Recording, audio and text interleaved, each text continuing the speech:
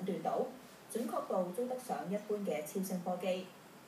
聽筒就受好多因素去影響嘅，病人個病況啦、身體嘅結構啦、環境嘅因素。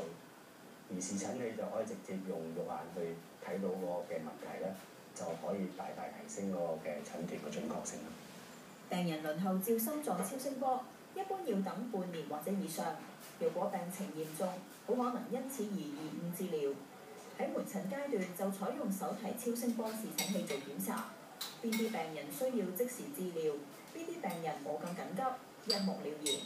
咁呢一個病人咧就係嚟到我哋嗰度嘅時候，就係話俾我哋聽有心口痛嘅，但係病徵上就冇乜明顯嘅可以診斷嘅地方。咁我哋就幫佢做一個視診器嘅檢查啦。